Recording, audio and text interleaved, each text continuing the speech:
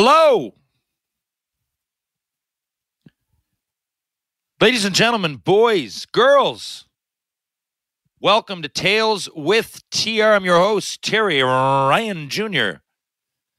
And it is great to be with you. I tell you who I will be with, and where I will be this weekend. Thursday being tomorrow, I'll be flying into Charlottetown, PEI, driving halfway across the island. We'll be at Mill River Golf Course, and it's going to be a great time. It's a fundraiser that I do more often than not, the Boys and Girls Club fundraiser. Jonathan Diaby and Andrew Ansonin, Tassia Tellis from Shoresy will be there, avec moi, as will many. I know that some of the trailer parks boys are going to be there. David Ling, Dion Phaneuf, oh God, Doug McLean. Just a few of the names. This is one of the big ones. It's great music, good time, good food, a lot of fun. And I've been doing this one for over 20 years in one form or another. I talk about here sometimes about the Brad Richards golf tournament we used to do. Well, this is more of the same people involved than not.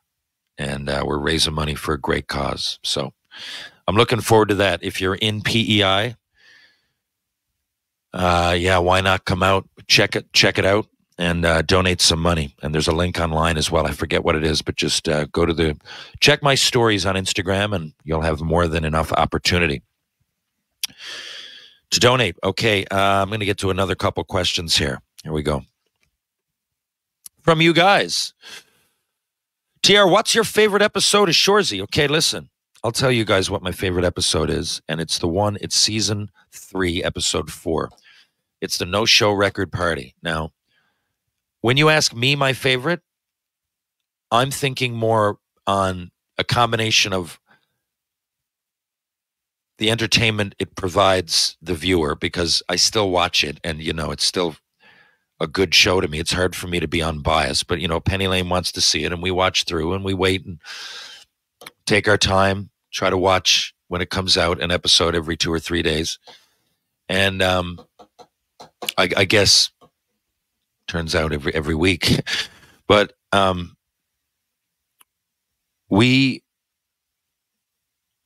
try to be as objective as I can. So and when we shoot it, we do it out of order, and we're not in every scene. So there is something new about it when I see it, right?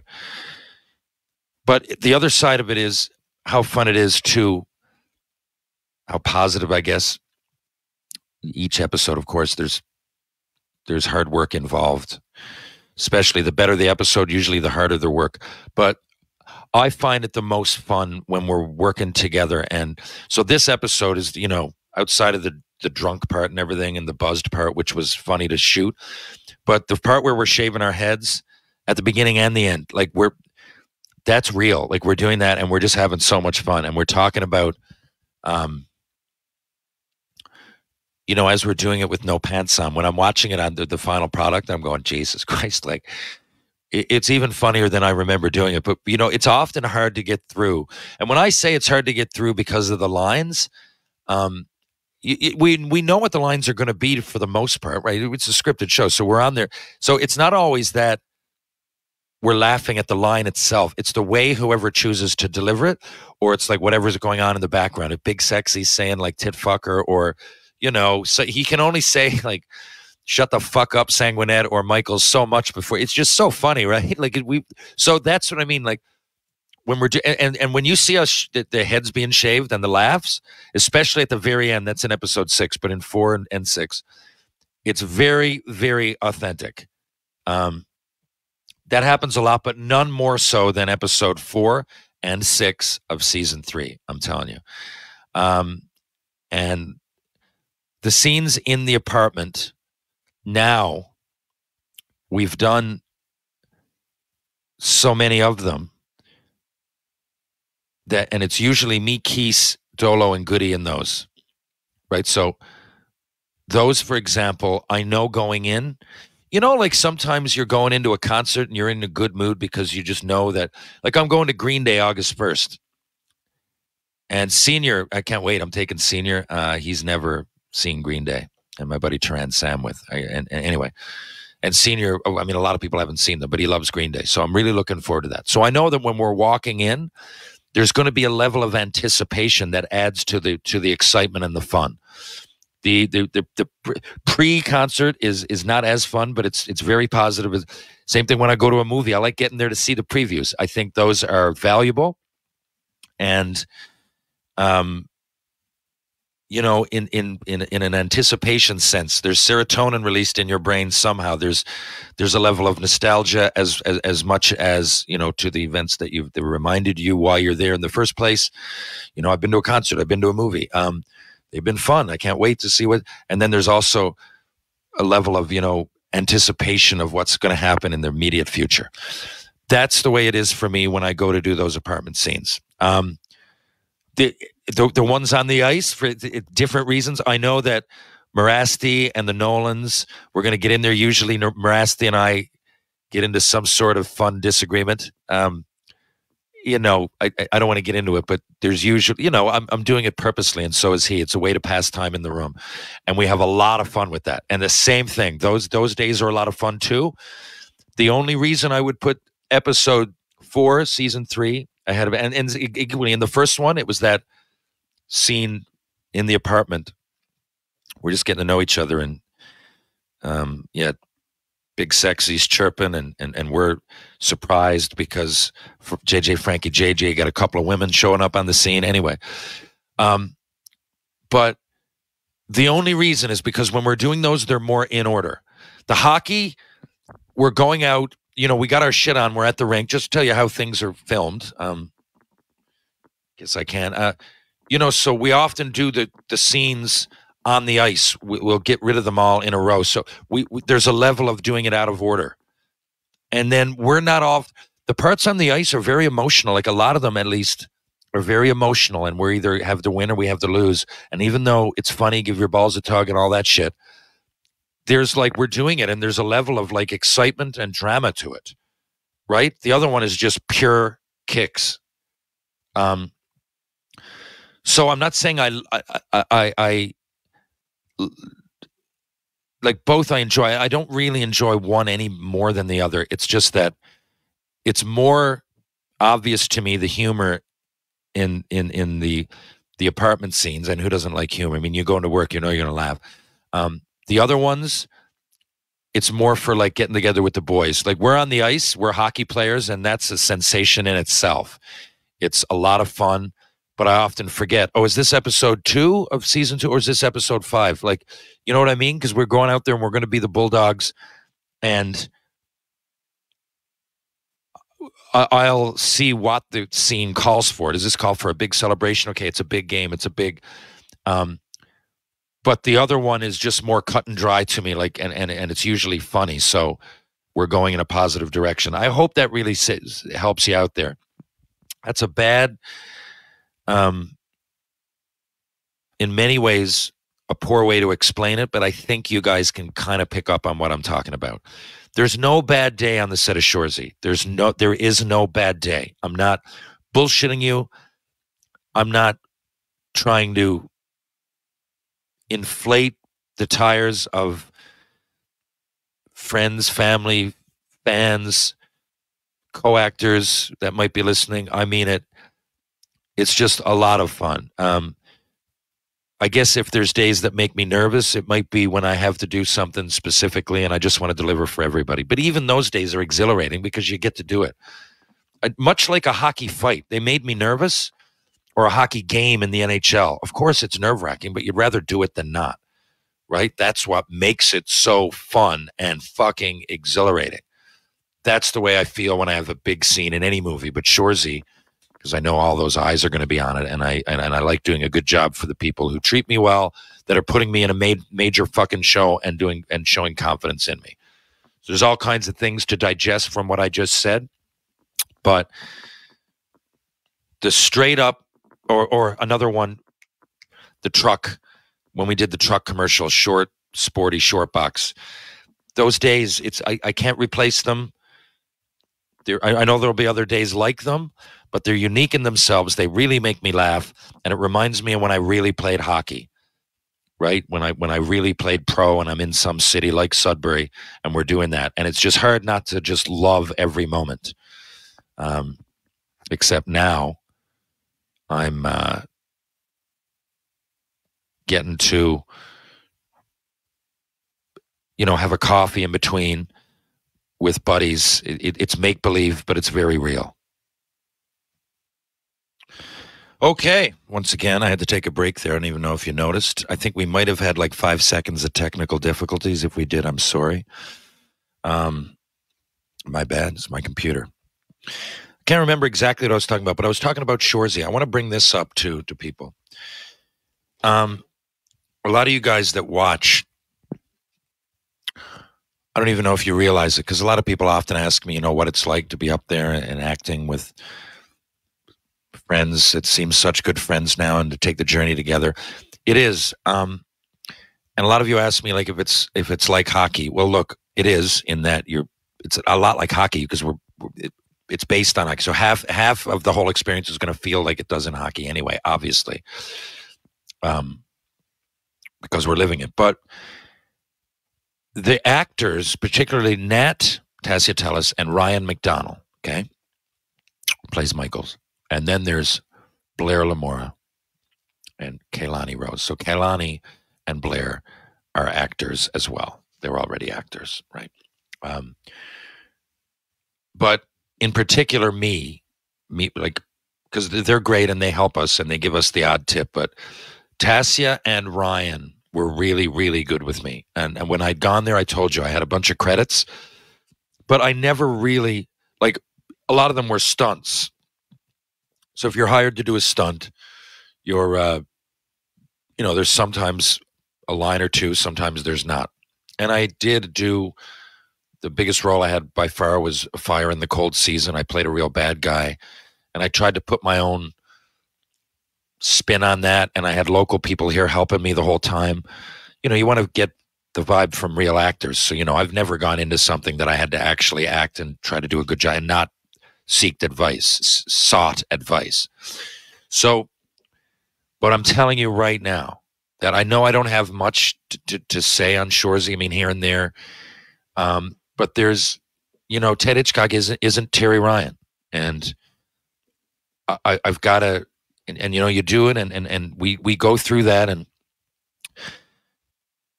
Jared and company give us a real flexibility to do it however we want. I mean, the words are pretty static. There's times that we, and again, it's a well-written show, so we don't be in there fucking ad-libbing, and nor do we fucking want to. But there's, like, I know in my mind I can do it a different way every time, really, and still be Ted Hitchcock, right? But particularly in my experience, I don't know what everybody else would say, but Ryan and Tassia with the memory, she gave me so many tips on going over the lines, remembering them. Michael's too, Ryan with write little cheat sheets, bring them on set with you.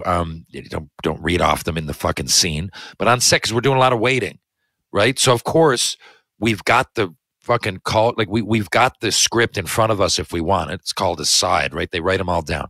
But when you write it out, when you write it all out, that's like going over it fucking 10 times. At least it is to me. I never really thought about that before. That's just a little part of help. But then all of them, between every single time we do a scene now, I mean, all of us are like it now. We go over it together, obviously. But Nat would do it so much. She got everybody together at the start, and, we're going to go over this fucking 500 times till we know exactly. Because a lot of it is when to chime in, right? If you're in a scene that's 20-odd pages long, right, you often go 7 pages without speaking. So, you got to do it together. It's one thing to remember the lines. It's another thing to remember when you got to say them. And then it's another thing to act them. You don't want to just remember them. And Michaels would help me with that. Fucking McD, Ryan. You'd be like, T-Bone, like, here, just come over here, because you still have to act the line. And those silly scenes, like there's one we're doing about space. And I remember, like, I'm clearly, when I watched it, I'm like, okay, good thing he gave me that tip. I was more energetic, definitely. I don't know what the word is, but it was clear to me when I watched that scene that Michael's advice helped me. And I wouldn't even know how many little tips specifically to even talk about here, but the two of them in particular. Of course, Jarrett's there, and but he's got. I'll often say, Jarrett, do you want me to do it this way? Can I do it this way? Can I say this word instead of that word? But he's so fucking busy. I'm not calling him the day before, going ask him for acting tips. But where McD and Tass and company, the rest of us, we practice. We always go over it together and everything. I just mean when I first came into it, they helped me the most because they were very experienced actors that had been down that road before. And it's also, they're in the hotel with us usually. So, whereas Jarrett has his family, and there's producers and casting directors and there's wardrobe, and all of them have a decent idea about film, trust me. And I can get a nice little tip, be a bit of advice from all of them in one way or another. And that, I love that about Shoresy. I just figured you guys are asking, and I often don't give Tass and Ryan enough credit, at least in how they helped me. Subtle, but really, really helped. And anyway, that's all I got to say about that. Bet the action on the ice with DraftKings Sportsbook. With DraftKings, you can bet on any game you want. Whether you want to bet the puck line or the over-under, DraftKings has something for everybody. And if you want, you can throw down on your favorite player as an anytime goal scorer. Or if you're looking for a long-term bet, maybe you want to predict the Stanley Cup champion. Download the DraftKings Sportsbook app now and use promo code THPN. New customers get $150 instantly in bonus bets for betting just $5 on hockey. That's promo code THPN, as in the Hockey Podcast Network, only on DraftKings Sportsbook, an official sports betting partner of the NHL. The crown is yours. Gambling problem? Call 1-800-GAMBLER, or in West Virginia, visit www.1800gambler.net. In New York, call 8778-HOPE-NY or text HOPE-NY. That's 467-369. In Connecticut, help is available for problem gambling. Call 888-789-7777 or visit ccpg.org. Please play responsibly. On behalf of Boot Hill Casino and Resort in Kansas.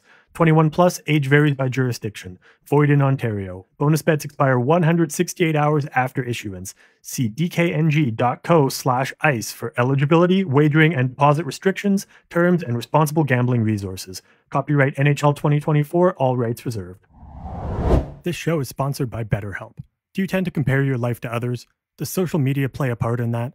What do you do when you get caught up wishing your life looked like somebody else's? Comparison is the thief of joy, and it can be easy to envy other people's lives. It might look like they have it all together on their Instagram, but in reality, they probably don't. Therapy can help you focus on what you want instead of what others have, so you can start living your best life. BetterHelp isn't just for people who have experienced major trauma.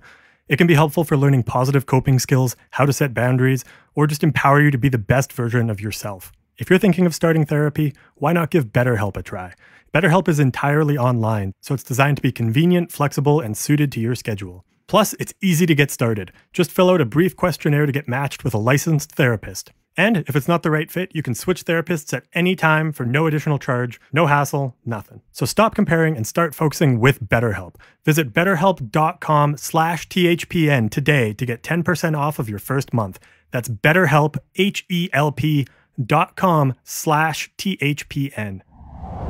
Listen, I'm going to be in PE. I got to take off here now. My daughter wants a ride up to the soccer field, and I've learned if I have time not to say no.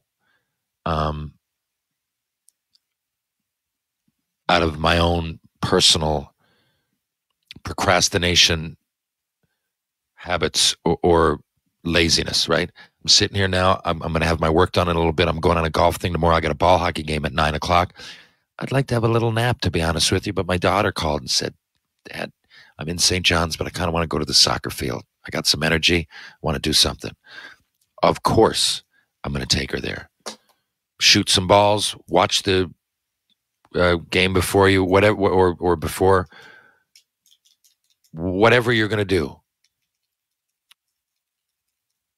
I like my daughter to be active outside, playing with friends, improving her game, as opposed to being inside on a fucking video or computer screen when it's 30 fucking degrees.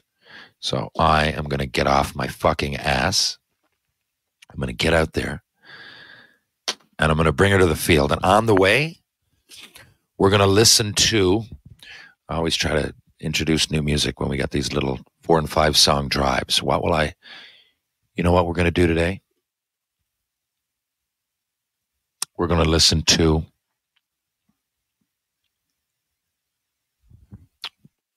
Green Day fucking Dookie. There you go. Green Day Dookie.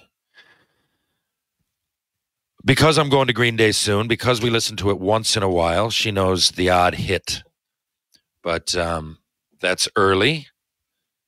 It's, I think, if it's not a great album, it's a very, very good album. And it's relevant. And that's what we're going to do. We're going to listen to, and I'll just put it on shuffle, 5 random songs from Dookie, so she gets a little bit of an idea about the album. And what am I going to do after that? I'm probably going to hang around at the field with her for a little bit, maybe get a coffee, talk to the locals that are there to watch Mount Pearl, whatever age group it is. Talk shop, usually a bit of Shoresy, a bit of MLB, bit of Leafs, Sens, Canucks, actually Bruins. It used to be just Boston, or not just, but vast majority of fans here were Montreal or Boston. And then, of course, I'm talking when I was like real young. Then, of course, in the 90s through the 2000s, we had the St. John's Maple Leafs, so converted a lot of people. We have a ton of Leafs fans here now. With Danny Cleary winning with Detroit, there's more Detroit fans than there's ever been. Michael Ryder won it with Boston, which solidified that. But I got to say, one of the ways, the subconscious ways to know our country's divided, there's a lot of like just Canadian hockey fans here. Like I can name a lot of Senators fans, fucking Flames, Oilers down the list, Canucks. I mean, there's always been Habs and Leafs fans, obviously, right? But we really are like well represented when it comes to that. And I don't know if maybe it's just TV, like in recent history, Canadian teams are easier to follow, right? And maybe it's highlights or whatever, but I'm happy about that, by the way. I don't give a fuck who you cheer for, but Newfoundlanders were usually one or the other, or maybe a few sprinkled in.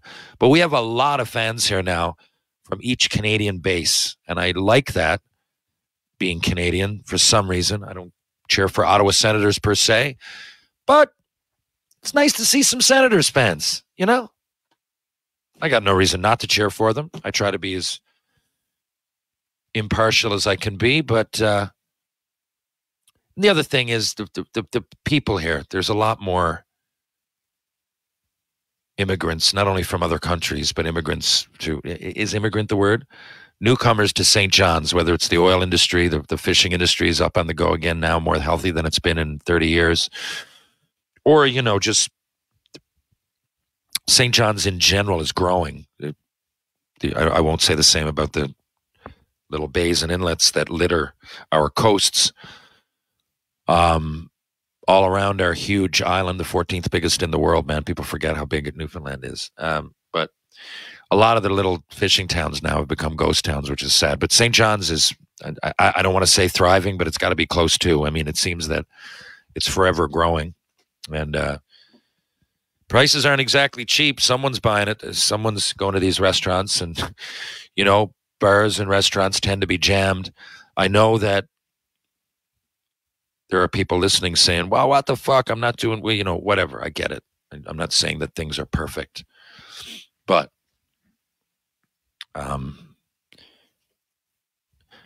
in my lifetime, I've seen St. John's and area a lot worse, put it that way. It's a very enjoyable place to raise a family either way.